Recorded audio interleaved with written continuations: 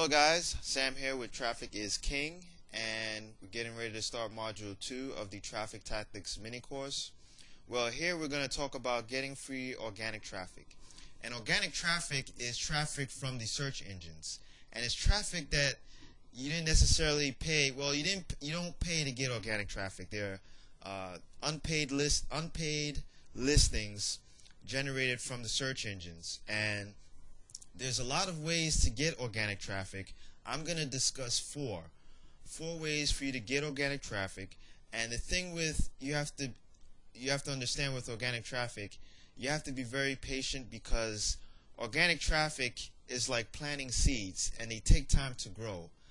The places where you place your links and your URLs to get traffic coming back to your site, they have to be ranked in a certain they have to be ranked pretty high to get traffic coming in, so that you know that those sites are getting traffic. If those sites are getting traffic, you place your URL there, then chances are you're going to get traffic. So it takes time to grow, and if you're putting your URL on sites that aren't getting traffic, it may take a little bit time for those URLs that you place there to start getting click-throughs coming back to your website. So I'm going to show you some places where you can place your URL in areas that have a lot of traffic, which in turn will generate a lot of traffic for you. And just keep in mind that when you do this type of strategy, it's like planting seeds, so they take a little bit longer, but you just have to give it time for it to grow, and it can be very beneficial to you.